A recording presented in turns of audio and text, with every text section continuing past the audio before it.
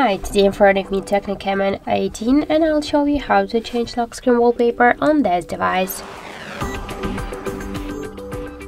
So first we should open the settings application and after that tap here to the display and brightness section. After that you'll see here change wallpaper section, click here once and after that you should select one from these available wallpapers. You can select the default wallpapers here or the wallpapers from your device gallery, from the photos downloaded from the internet or previously taken on your device camera, or to use the all gallery. So for example, let's use this one. Click set as wallpaper and select lock screen wallpaper. Configuration successful, so let's just check it, and as can you see, that's just now we get to the same wallpapers on the lock and home screen.